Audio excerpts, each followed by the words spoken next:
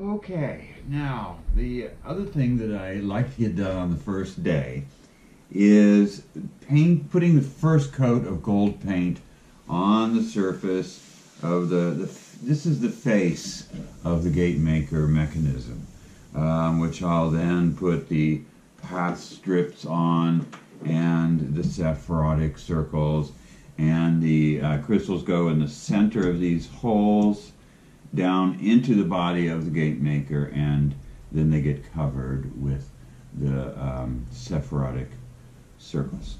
So I will put probably 3 coats of gold paint on here. Takes about that many coats to get a thick enough opaque layer. So container, gold paint, glue, all the essentials. Okay.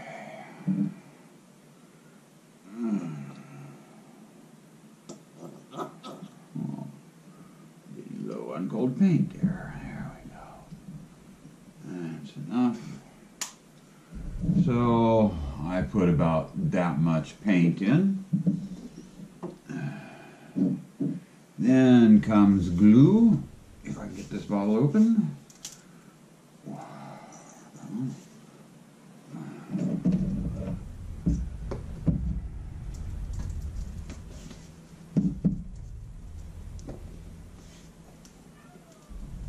There we go. I glued it shut. Okay, now I want to put in about as much glue. Pretty much 50-50 is the mix that I'm using for this particular application. In general, that's what I do. At least 50% glue.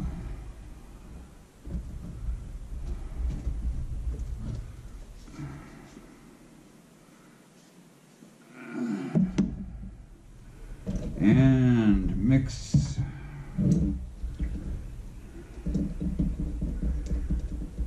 Takes a fair amount of stirring.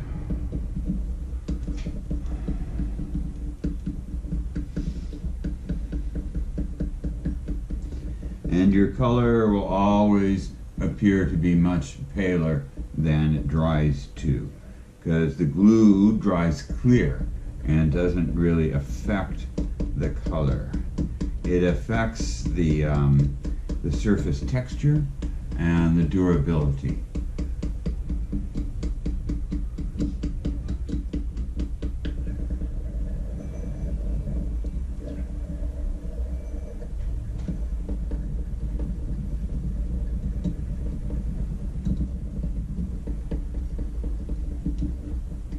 And that's what we're up to now. And so now I add a little bit of water, because it's always too thick really to apply.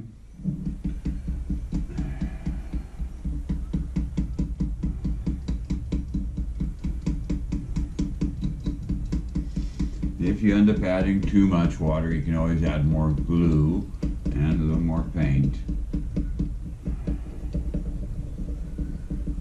But I'll be adding water to it periodically. Like tomorrow, I'll add some water to it before I begin painting with it, because it will have dried out a little bit since, overnight. It doesn't dry out a whole lot. A pot of color will can last up to 5-6 days before I need to refresh it. In the end, I end up wasting a lot of glue and paint. A lot goes down the drain. But I always try to mix more than I will possibly need, especially if it's a custom color, not straight from the bottle. I definitely want to make more than I will use. Okay. So, that's the finished product. So what I am going to paint to, I'm going to paint to my outer edge, you know, over the outer edge a little bit. And each of these holes, it will eventually be cut out. So I want to run the glue up, the color up to and perhaps over the edge of these holes a little bit, to make sure that the part that is going to show is thoroughly covered. Oh.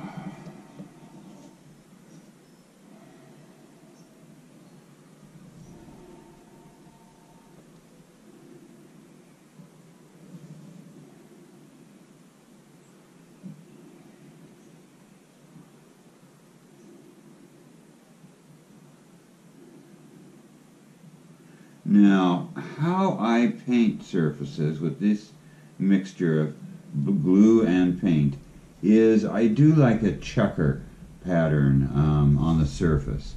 I don't go in straight lines, like I don't go down like that, because doing that inevitably ends up with lines in the paint. This finish, however, gives it sort of a burnished look, especially with the metallic gold.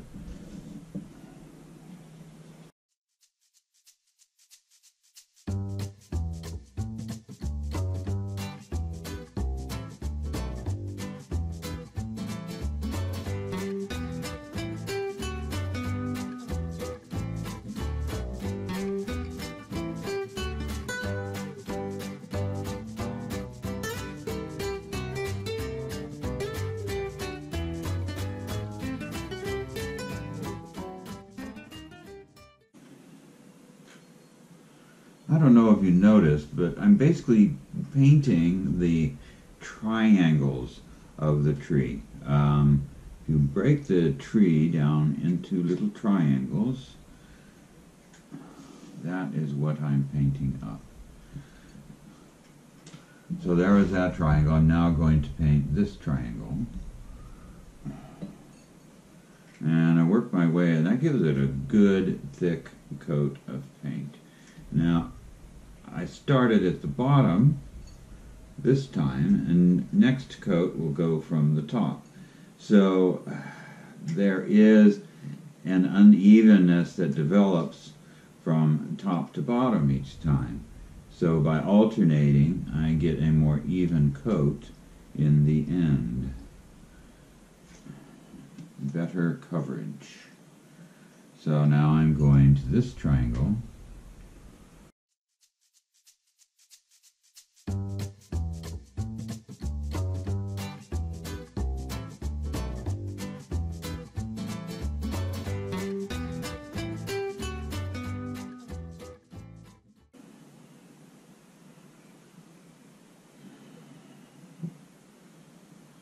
There, that's the 14 triangles of the tree of life. Okay, now that has to dry, and that will dry for until tomorrow, sometime tomorrow. What I'm going to do now is some of these need to be glued onto card. Ah. That one does not. Okay. So the Sephiroth, the inner circle. Okay. That doesn't. That does. Okay. The Sephirotic decorations that go on the gold face that I just painted need to be glued onto card, the white card, and then they are cut out from the white card and glued onto the gold face once the quartz spheres are in place.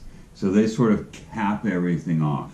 Those have to be glued on card, and the decoration that gets glued to the lid, the top of the lid, also needs to go onto card. So I'm going to glue these two pages onto card. Okay, let's hope that all worked. So we're slopping glue on here.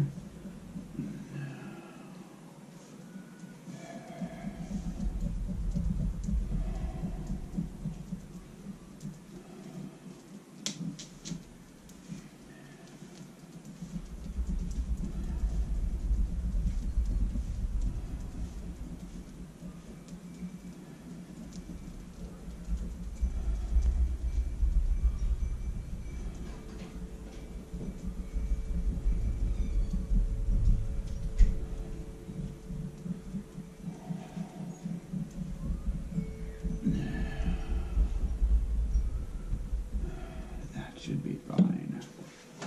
That should do. Okay.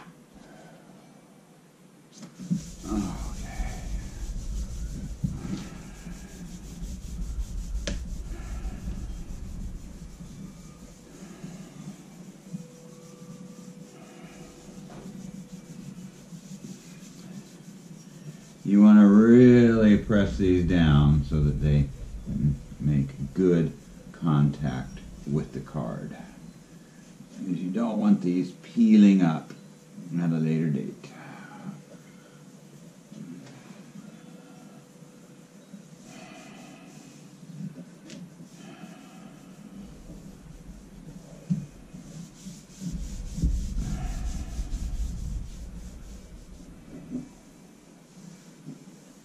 Okay.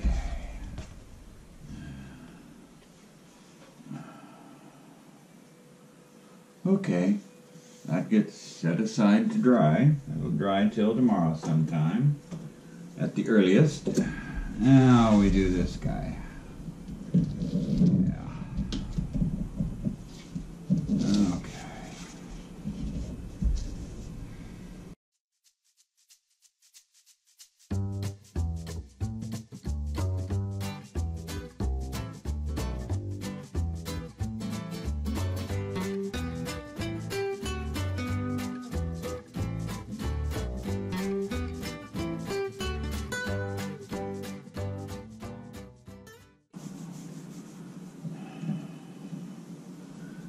Again, I'm mindful of what I'm doing. I'm mindful that this is the tree of life. I'm mindful that that is Kether, Tiferet, Yesod, Malkuth, etc.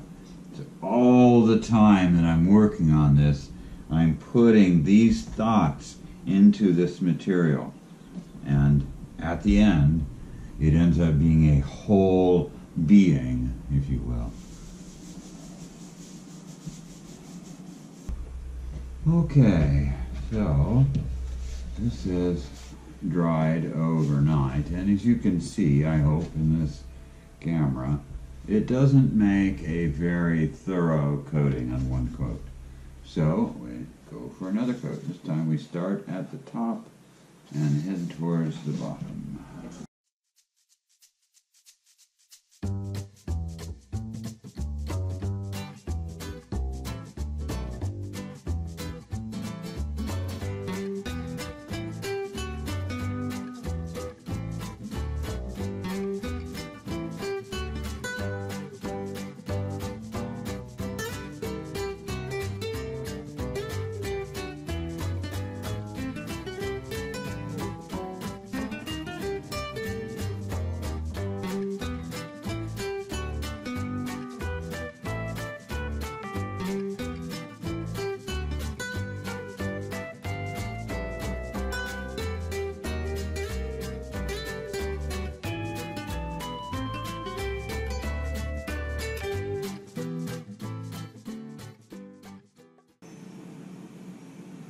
Okay, there it goes.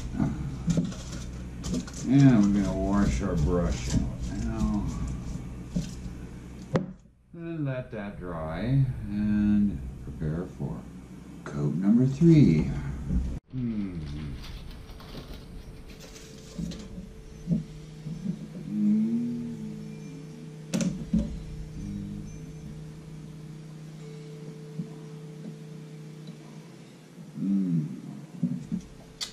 needs a little bit more water in there.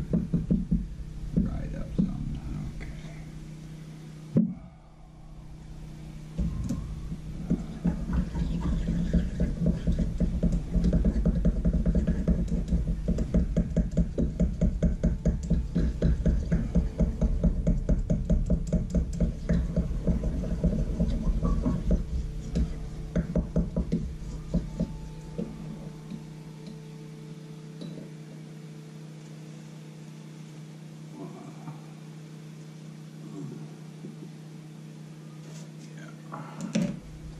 Okay.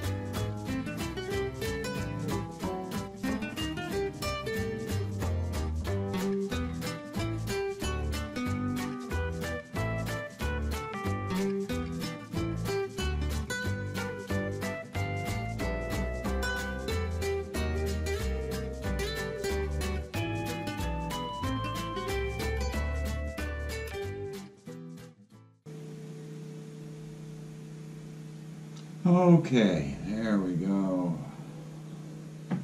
That looks good.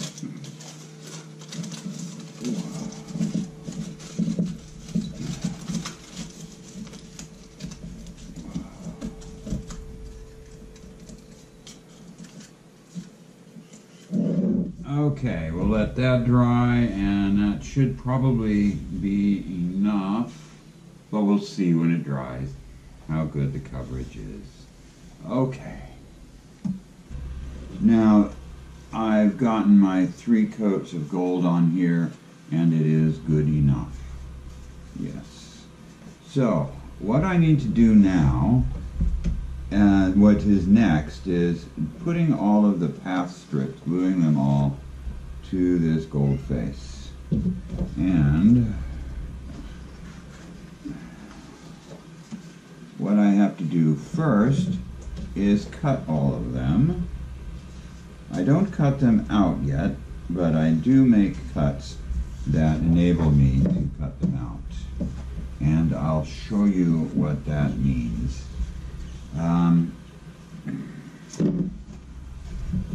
What I have to do is cut the sides of each of these strips. And you need a very sharp X-Acto blade to do that. And this one is still sharp enough, not too dinged up from doing the wire.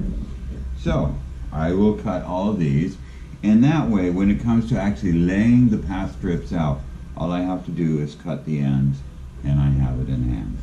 Okay, so we start by making this 2 pieces. And yeah.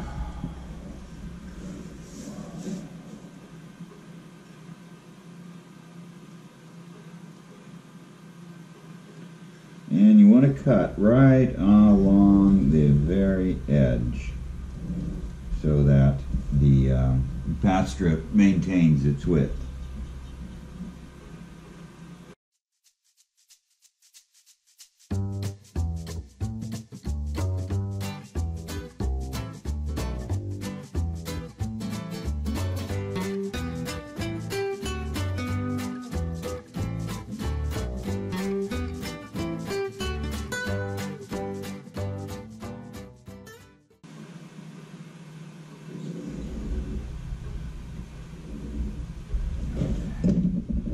Okay, those are done. You see they're all cut along the sides and ready to be used.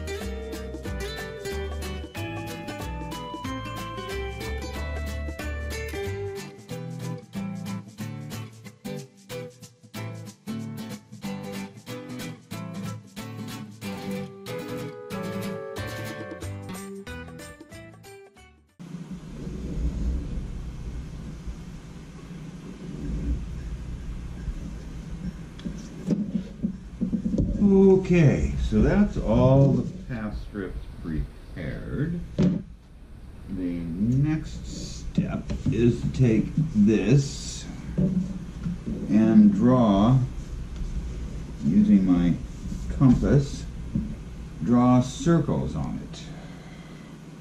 Now, the two circles that are necessary for this process, the primary one on here is the outer dimension of the sephirotic decorations that I put on. We want to mark that on here so that as we put the path strips, actually take a fresh one, as we put the path strips on, they want to go over that line so that when I cut that line out, there's enough room for the sephirotic decorations and the path strips themselves. So let's just see here. Go out to, there we go, right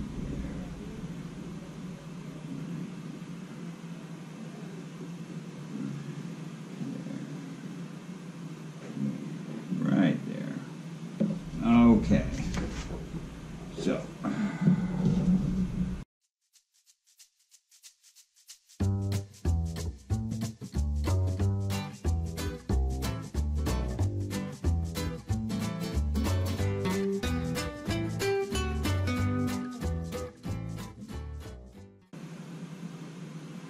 Okay, then with a sharpened pencil, I am going to draw in all the path lines so that I have something to follow as I do the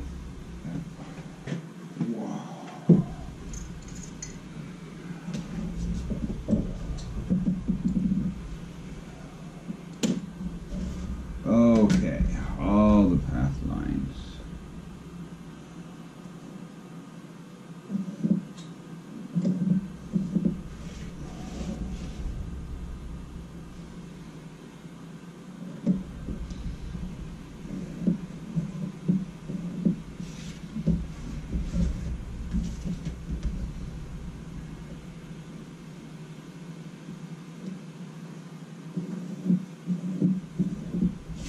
And again, this is done in the creative sequence.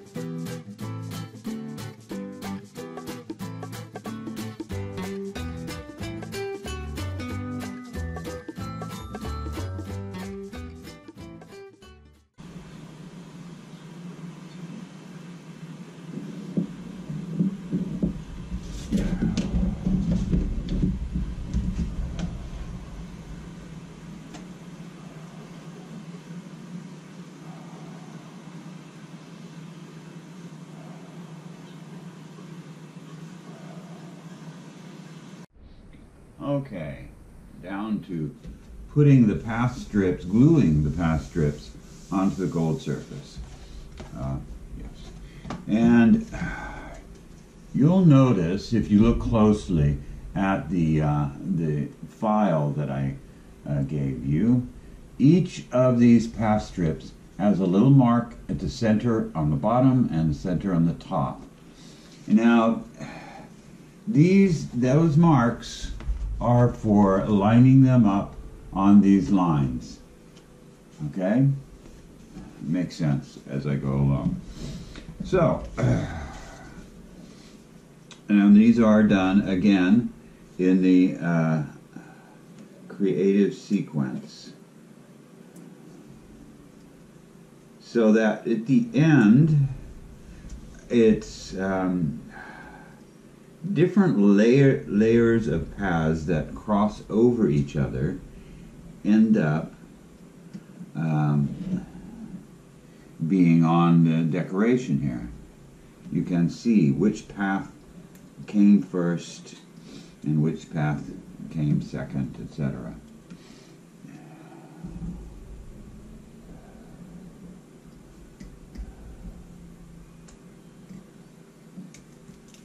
I like to get a few cut so that I have a few to work with. I generally go by Sephiroth, but these are the paths for the first 3 Sephiroth, basically.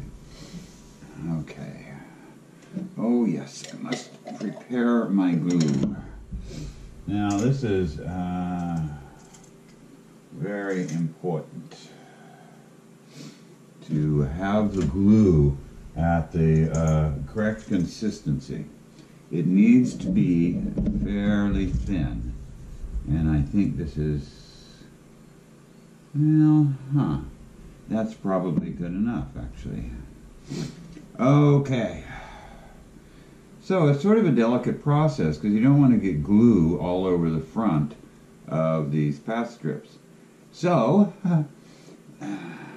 I do this, do that, and make sure it's coated in glue because you want the glue to absorb into the cardstock a little bit.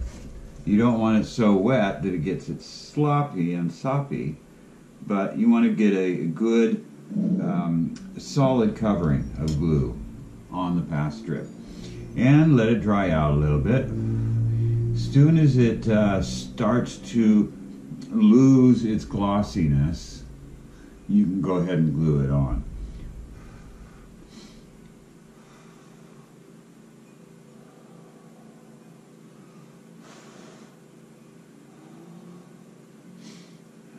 Okay, it's starting to lose the glossiness. So this is path A, 1 to 2. Sometimes it's hard to tell. Ah, yes. Oh, oh, oh, oof. Come on. Okay. Yeah. And you go from point to point.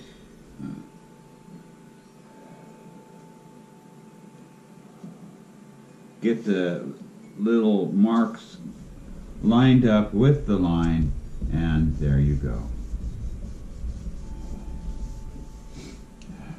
Now, the next one.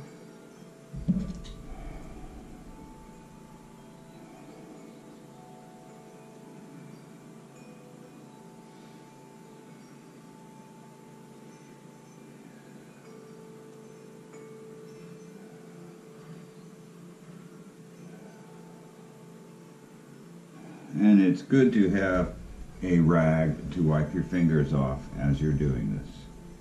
Because again, you don't want to get glue on the facing side. You also don't want to do that.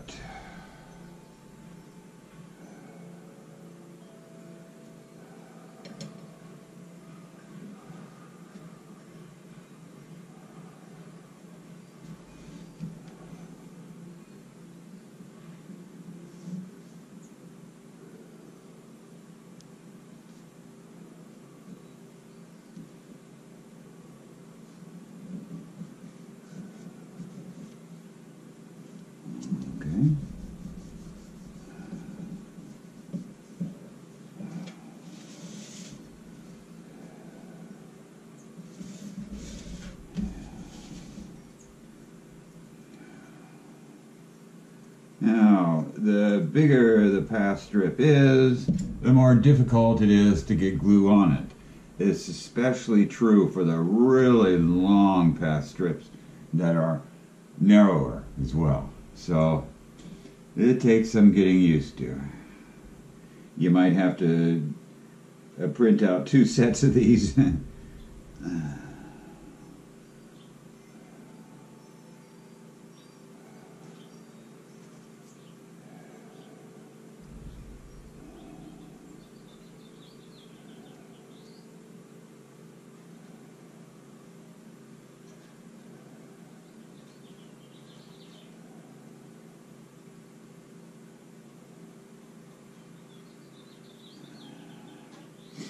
Another difficulty with the longer strips is that by the time you work your way down to this other end down here, this end is already drying. So you need to go back over the initial end so that it's all sort of even at the end here.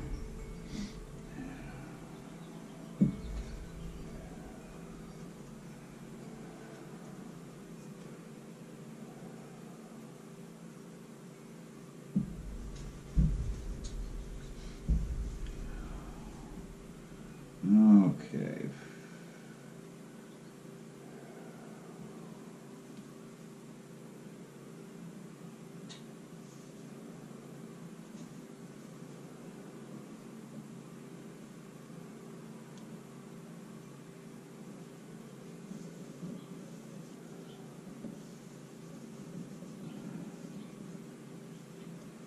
Now, where the path strips overlap, I take my fingernail and I press in here in such a way that it's right up against the underneath path strip, so that it highlights that one is crossing over the other.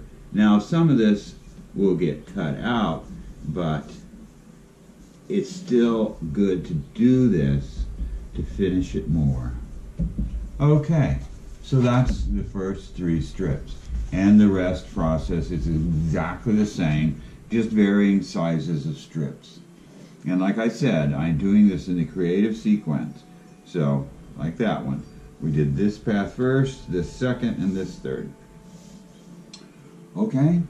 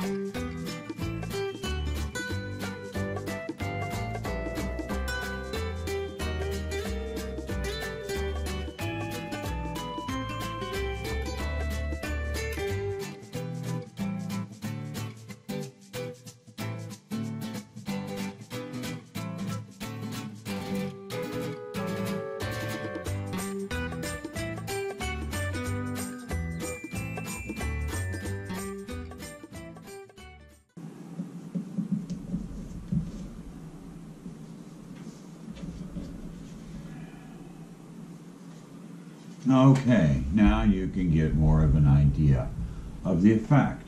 It has a three-dimensional effect. It is literally one on top of the other, and there is a little shadow created by the topmost path. Yes.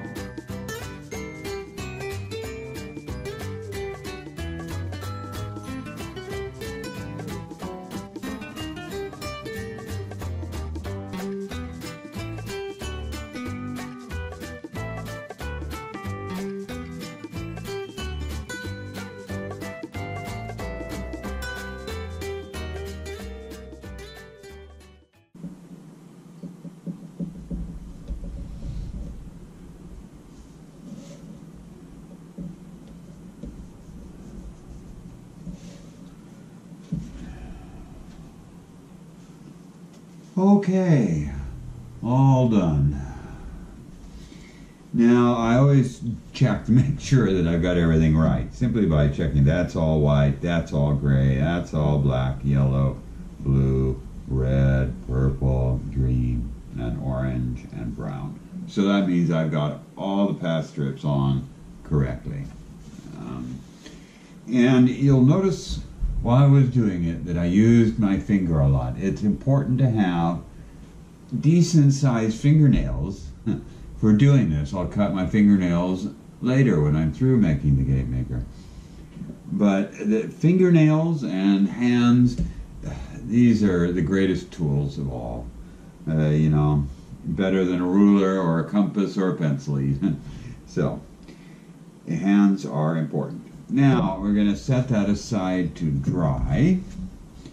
And the next on the list is cutting out the sephirotic discs. I have to cut these out before I can continue with the facing. Okay. Okay. So I start with the Sephiroth decorations by cutting them out so that they are a little smaller, a little easier to handle as I cut them.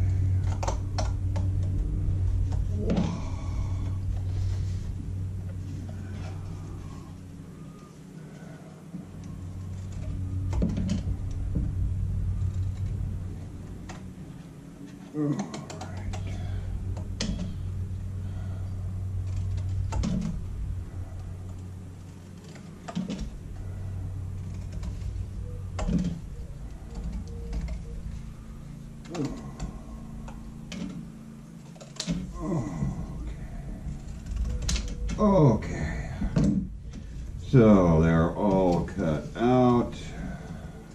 I got to stick them in order.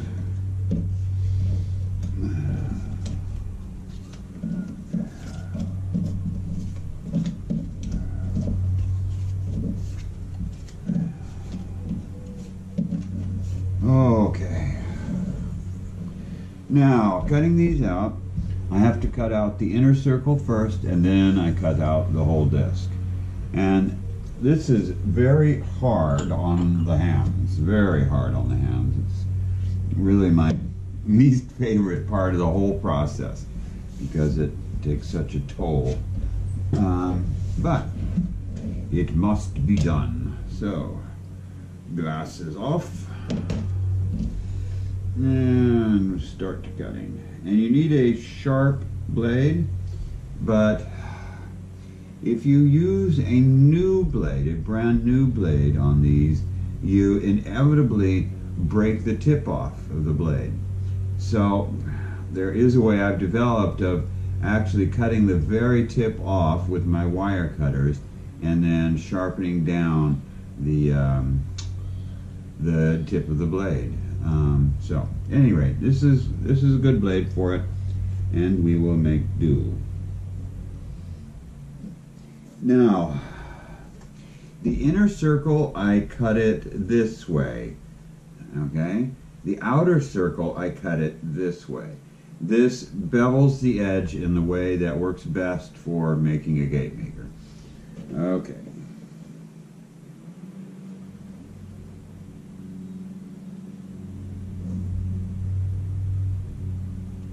And you have to be very exact and very careful in cutting these. Just take your time. It is a very time-consuming process.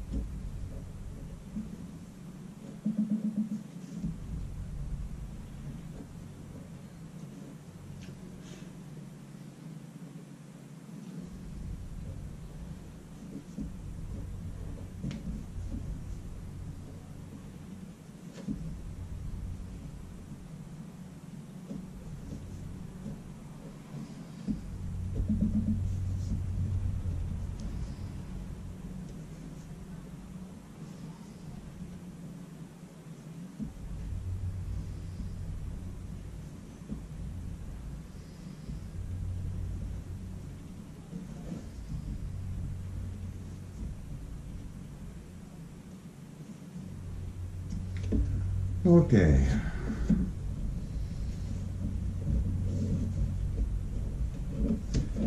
There's the center. Now for the outside.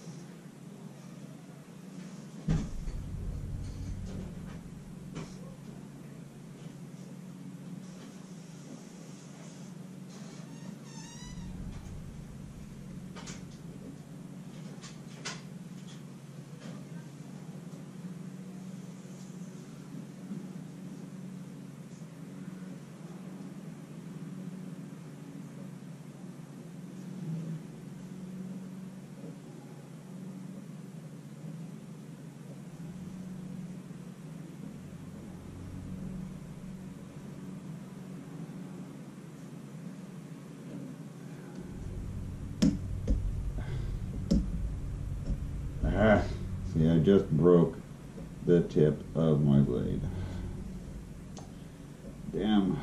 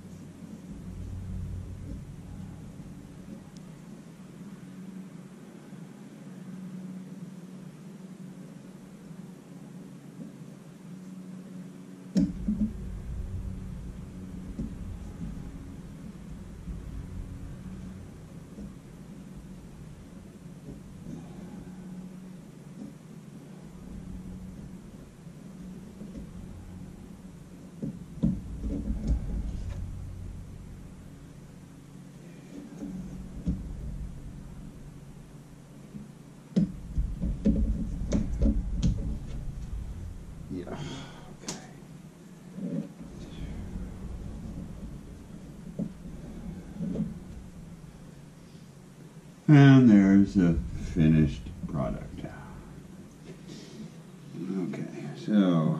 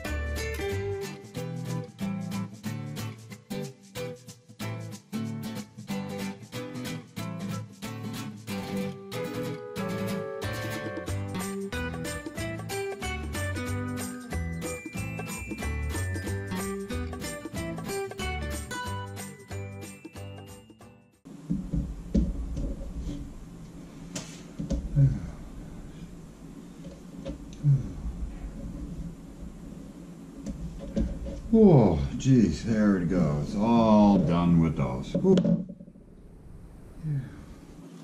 Okay, what's next is I have to clean up the face a bit. Now you can see here that the bits of path strips are just messy, and I cannot fit a sephirotic decoration where it needs to go. So I need to trim the ends of the path strips. And how I do that is with my compass, I mark the area that I have to cut off.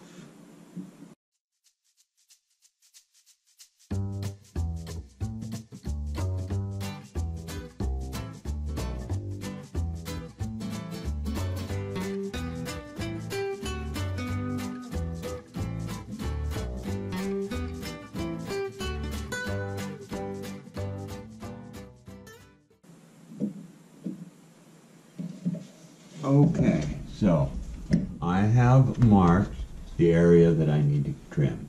So I will trim those and make sure that the sephirotic discs fit in and neaten it all up. Okay. Okay, so I will cut these out following the creative sequence.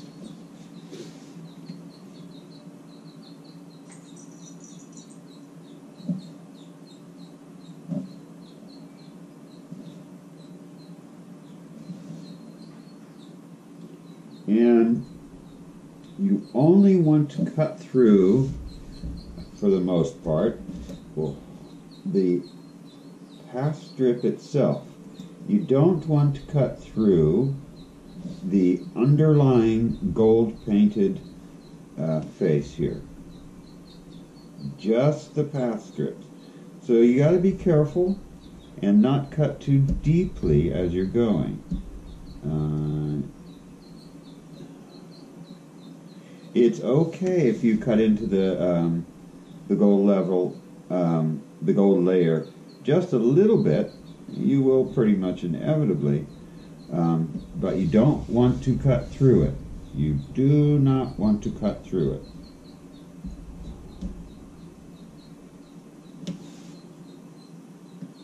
So I go around once in a line through the path strips lightly. And then I go through a second time to go through the path strips completely. Again, being careful not to go through the gold layer.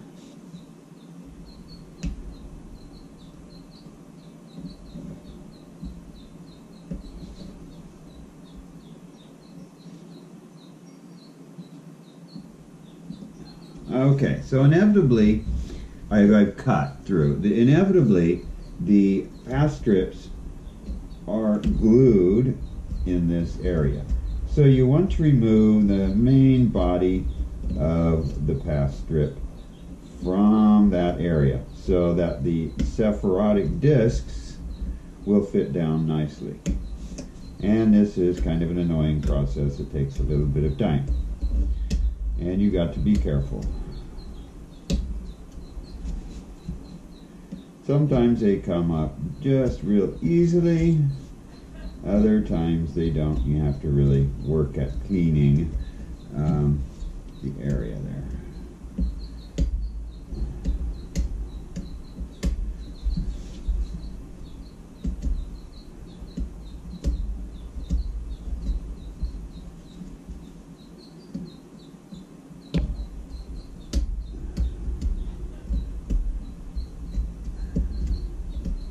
So, and it makes a mess.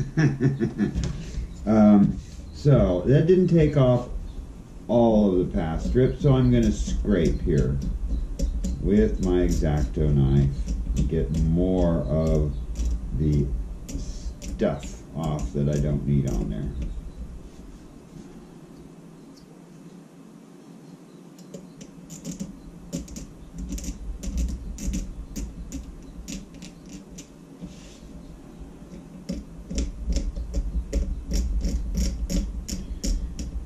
This has the sound of being at the dentist's office, having your teeth cleaned. So it's sort of annoying, especially to someone just sitting in the room. Yeah.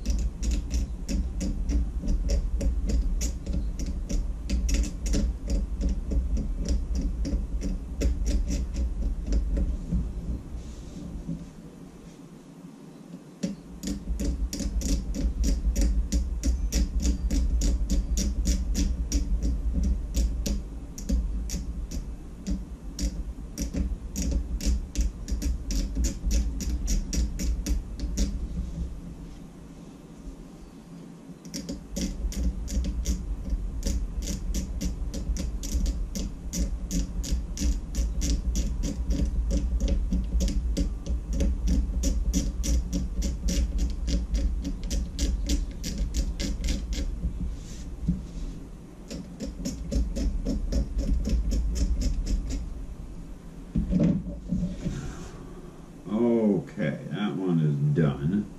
Let me show you here. One second. Make sure the catheter disc fits. And it does. Okay. So, I've gotten it pretty clean there. And the catheter disc does fit down in there. Okay. Actually, it needs to lose a little more.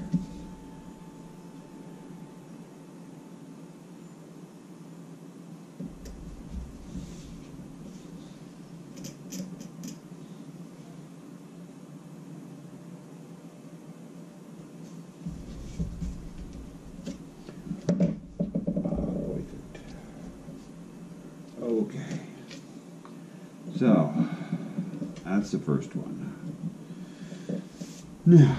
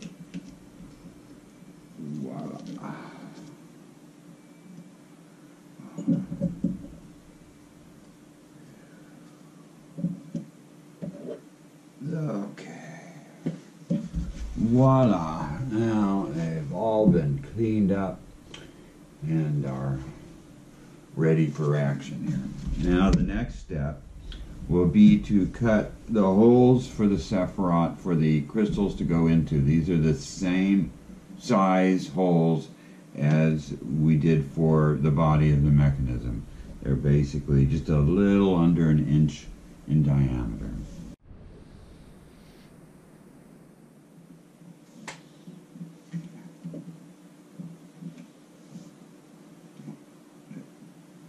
Yeah.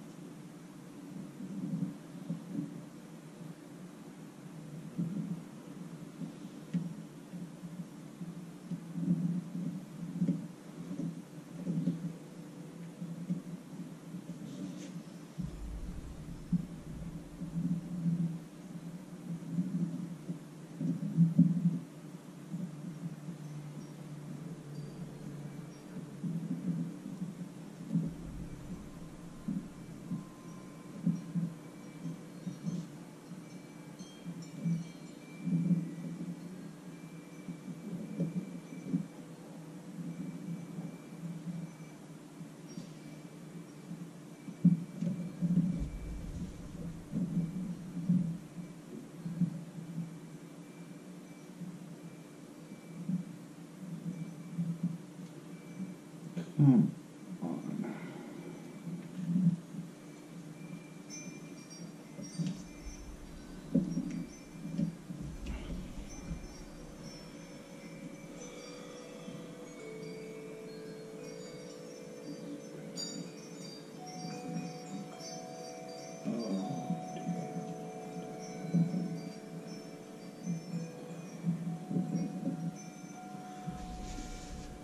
Okay, see, now I am going to cut those holes out.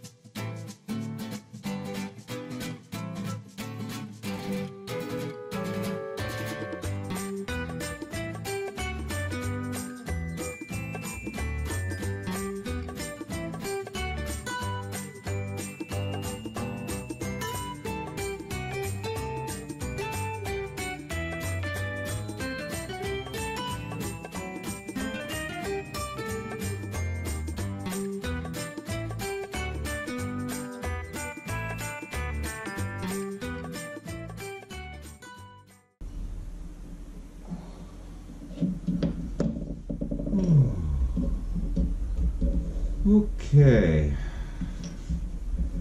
that is all of them.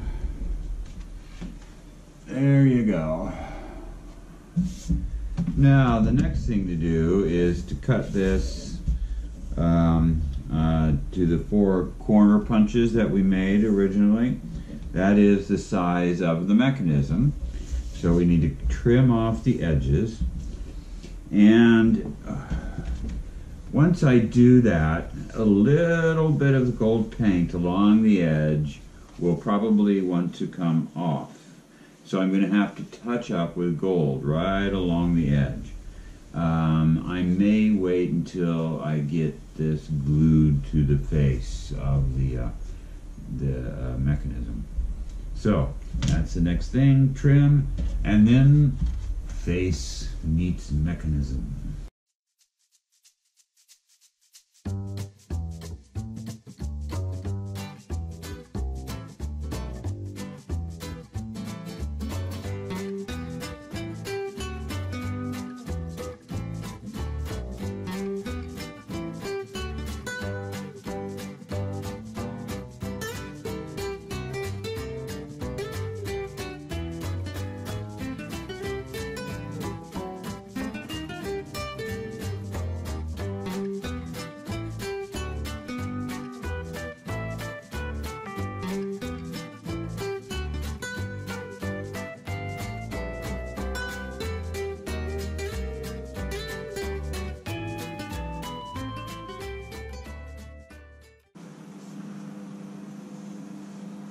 There, it seems to have gotten off what was going to come off, for the most part.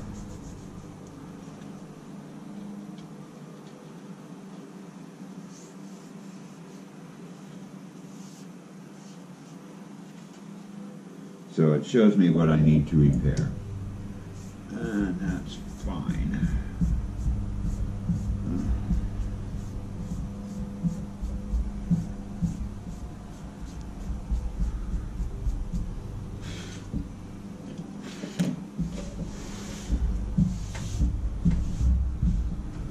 Okay, so what comes next is attaching the face to the mechanism. Well, this is an important moment in the making of a gate maker. This is like the moment of conception, when the sperm meets the egg and it takes life. I don't know if you can feel it, but just putting these two together is an increase, a special energy. You begin to feel the gate maker because of the intention that I have put in the construction of the face and the mechanism itself. So this is the conception. The process of its conception is uniting the face with the mechanism, then inserting the crystals, and that just really sparks things. The crystals and the sephirotic discs go in next. The moment of birth, if you will, is when I tune the crystals. Then it becomes fully autonomous, etc. So, gluing this is a very important part of the process. It needs a lot of glue to make the two adhere to each other sufficiently. And then a special way I have of pressing it to get the glue to really, truly dry, adhered, etc. So, here we go. We slop on a bunch of glue.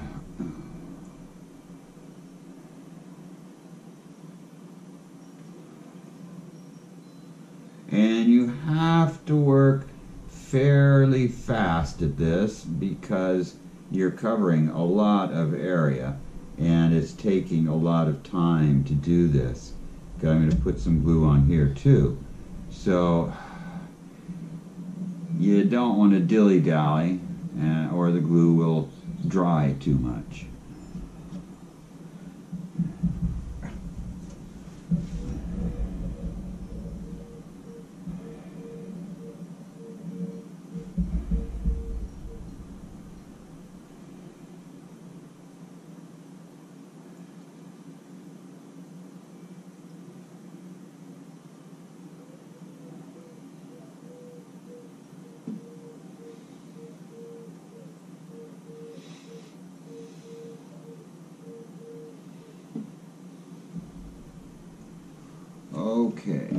start there.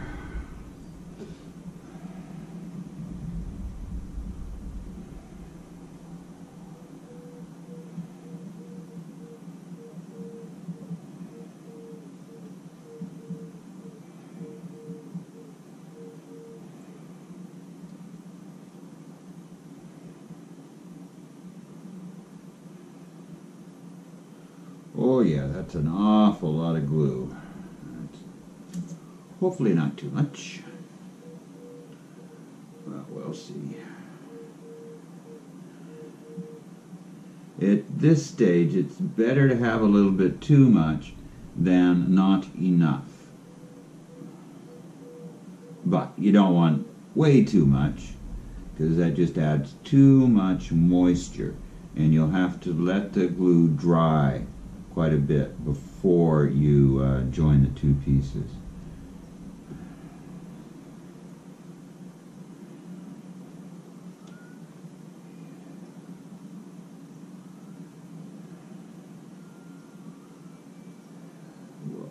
Whoa. You don't want to get very much glue at all down in the sephirotic holes here. You want to avoid that as much as possible.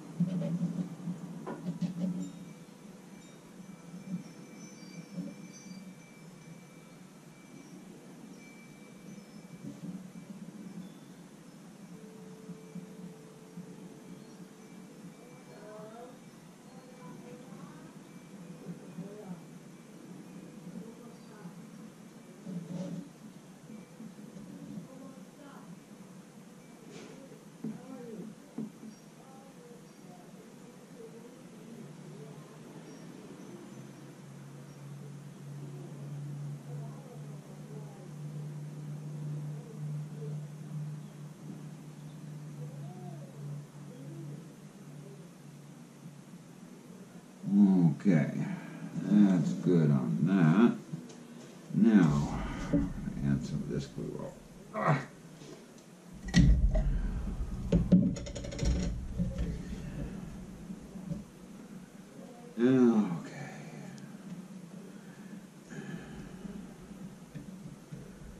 Where I'm going to focus my glue here is around the Sephiroth, around the holes, because that's the most important thing here.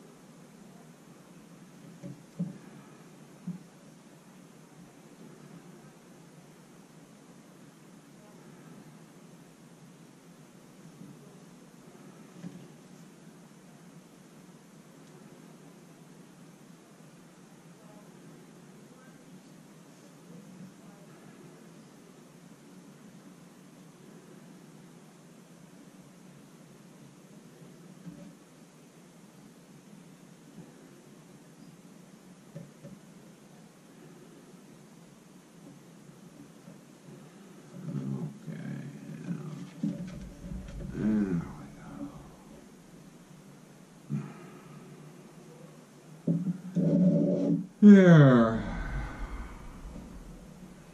Now,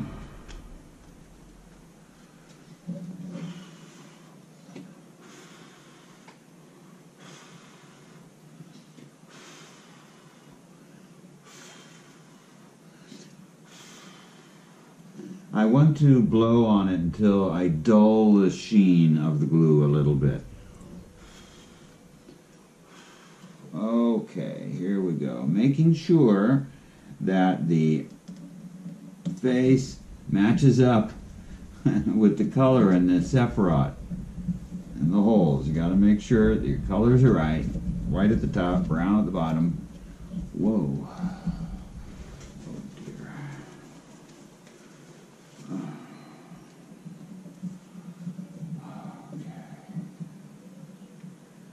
Now you have to press it down.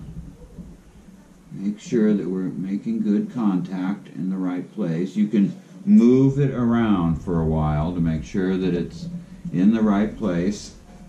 Oh, gosh.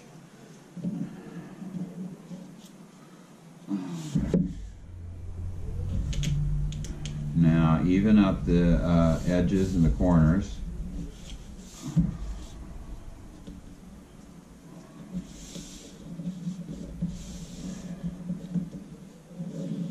Get rid of any glue along the edge that seeps through or pushes through. Okay.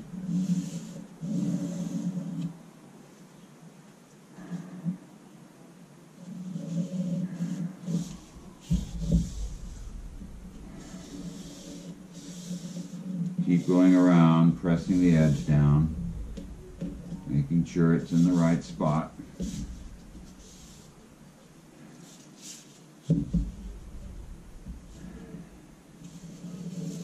The edges is where it's going to keep trying to rise up and separate, so you have to keep on top of it, you know, convince it that it needs to be adhered.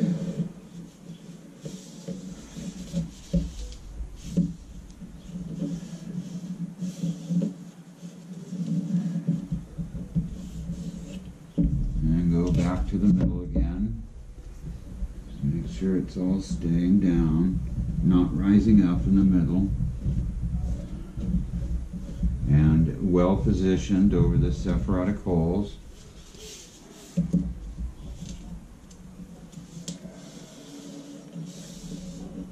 And again to the edges.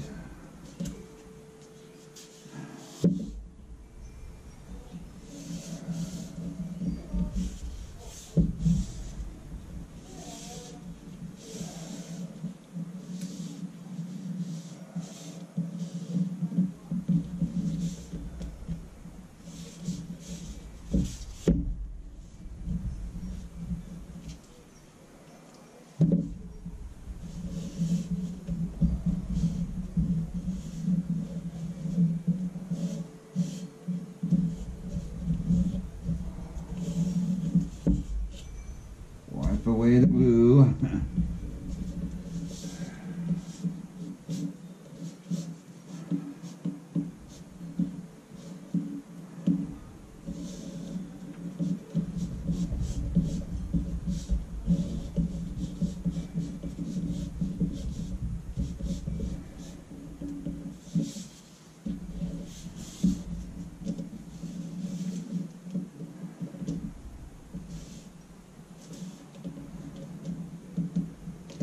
It just takes time and practice to learn how much pressure you can apply here without misshaping the cardboard underneath. If you press too hard, you're going to dent the cardboard and the whole thing will be dented.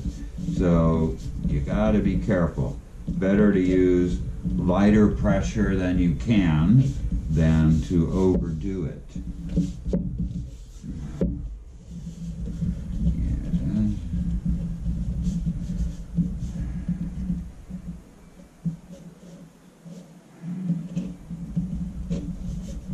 It takes some persuading, but you stay with it, and eventually you get it down. The glue dries enough while you're working with it And the heat of your hands is going to help that along. And your intention. Can't forget your intention. You're intending for the seed to hook itself perfectly and firmly to the egg.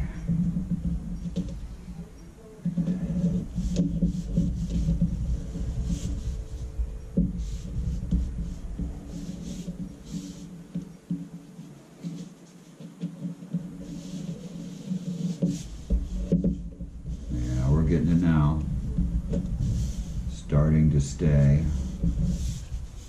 Yes. Okay, now return to the center. Look at it from different angles in the light. Make sure that it is flat and not bulging up anywhere. Making good contact everywhere.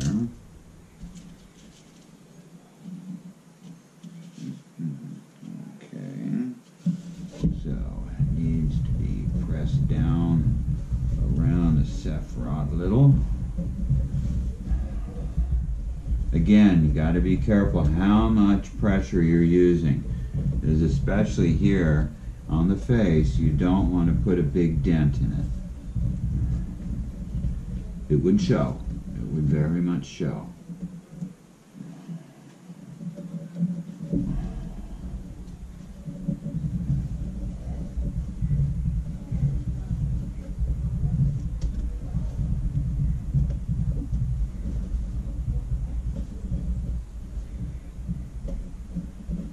It will also tighten more as it dries.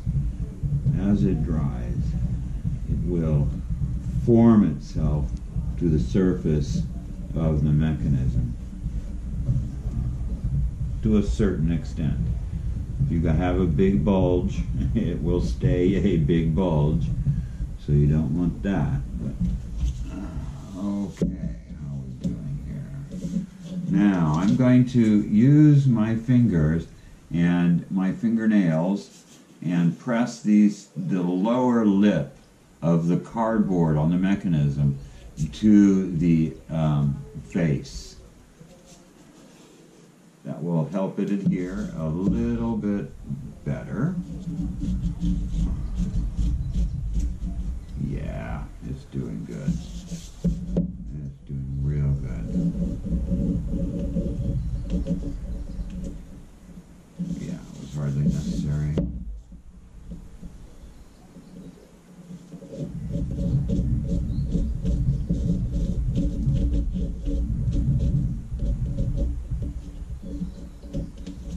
What you're doing is basically pinching the chip board that's on the surface of the mechanism to the face.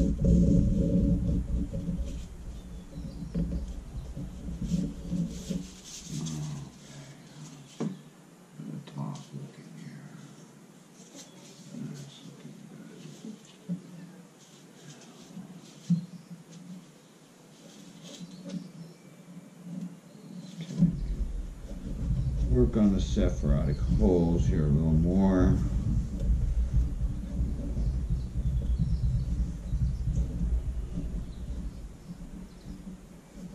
It's at that stage where keeping some pressure on it for a little bit longer at each press makes more sense because it's sticking better. So a little length of pressure duration, instead of moving my fingers around very quickly like I do in the beginning, I'm pressing a little more slowly because things are sticking together.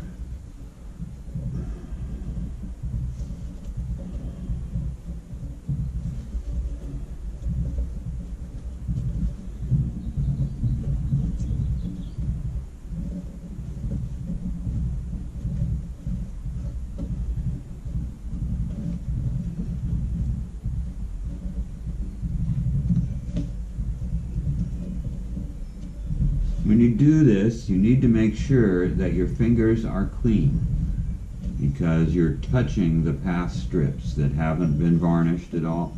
So there's nothing to protect them from whatever is on your fingers.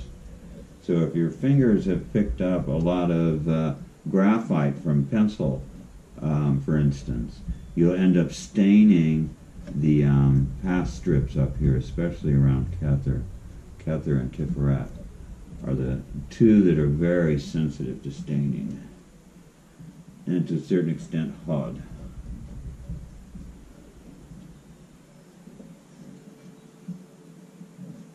Okay.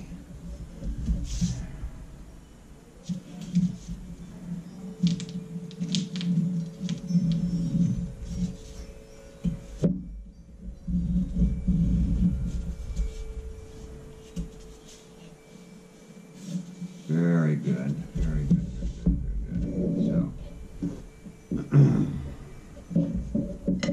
now, I'm going to press this, but press it a little differently than I have the other pieces in the past.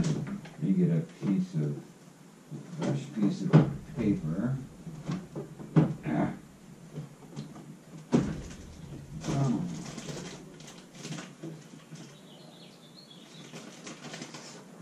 Okay, I take a clean piece of paper. Now, I'm putting a piece of cardboard down because it needs to have something soft but yet rigid. Putting a clean piece of white paper, and then I'm putting the paths down, so the face is down at the moment, and then my special heavyweight compression tool here, a big piece of fiberboard. That's centered on there. Okay. And then, actually, this will be heavy enough. This thing weighs a small ton. Okay.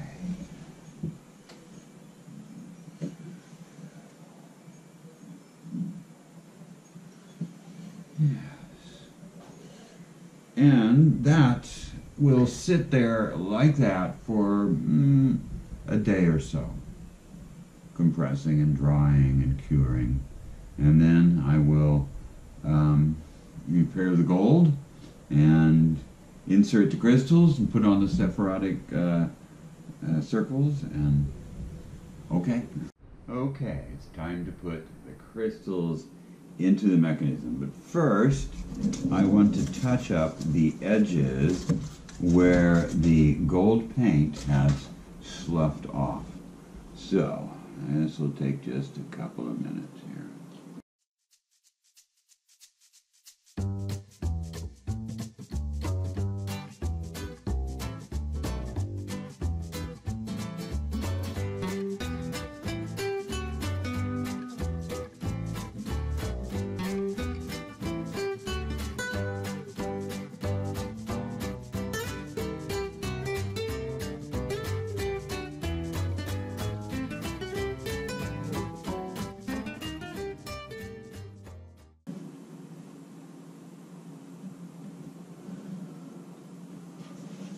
Okay, that's all repaired, and it looks a little messy, but that will disappear when I put its coat of varnish on.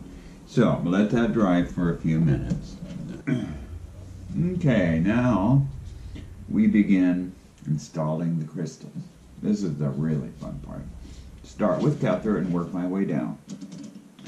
I take a crystal sphere, I clean it off a little bit. Okay, now I want to use my little pinch nose pliers here and pick the wires up from the bottom. I want to get them up around the middle of the hole here and pushed back so that the crystal fits in easily. We put the crystal in and press it down. Press it down and see if this fits in there. Okay, and it fits perfectly. Okay, so then we're going to flatten this side, flatten all the cut edges, and then we are going to put some glue on there. Now I stick it on my middle finger because that's the one that fits, and we gently put a little glue on there. You want to get the glue all the way around pretty evenly and reasonably thick. You don't want a lot of glue on here, but you want enough to adhere it. Yeah, that's way too much. Okay.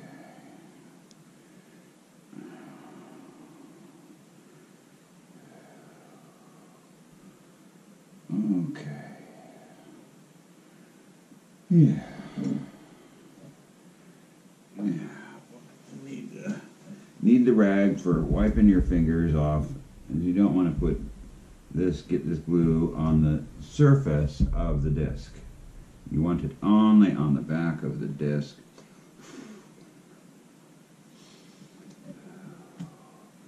And let it dry till it starts to lose its sheen.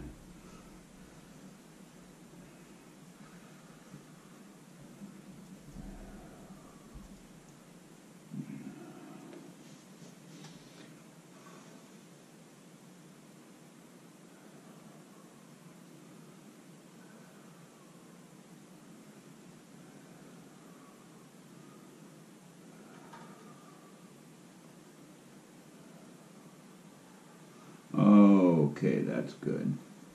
Now you put it on here and butt it up against the cut ends of the pass strips so that it is in place and the connection is very invisible. And you press it down. Doesn't take a lot of pressing because the crystals are low enough that they don't protrude above too much. They basically protrude just this amount, the hole that I cut in the sephirotic discs. Okay, just make sure that it's down and staying. It doesn't take much with these if you cut everything correctly. Okay.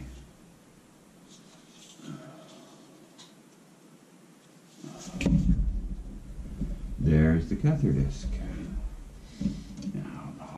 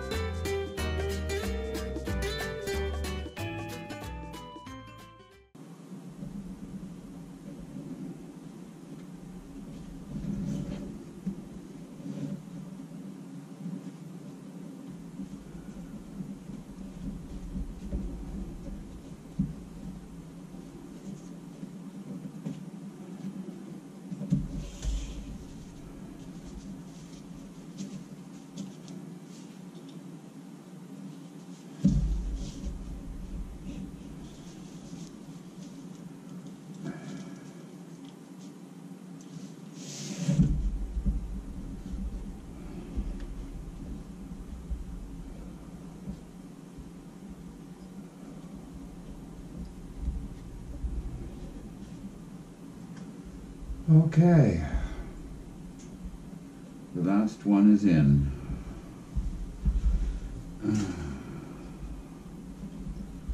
Face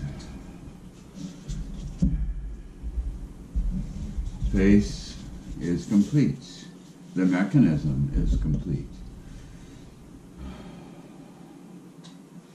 Each one that I make is slightly different. It's interesting. Each one has its own personality. There's little flaws, mostly distinguished by their flaws. Little inaccuracies in the cutting, little blemishes in the paint. Each is slightly different. And as I'm making one, when I make them for a specific person, it tells me a little bit about their relationship with the gate maker. Areas that they'll have difficulty with, reflected in the difficulty that I had in laying down the path strip. Yes, it always tells me something. This one, however, I am not going to be sending off to someone, at least not at this point. I plan to use it in the videos that I'm making about the gates. So it will come in very handy for that series. So now I will set it aside. I will set it upside down, face down on a clean sheet of paper and let it air dry. That way, yeah, well, I can't put a weight on it now that the sephirotic spheres are in,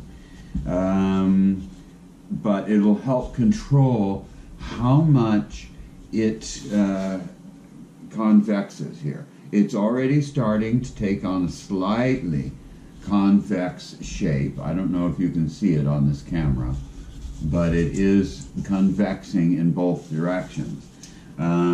So laying it upside down will slow that and diminish it some. So off to the dryer, and I get to start working on the boxing of the mechanism.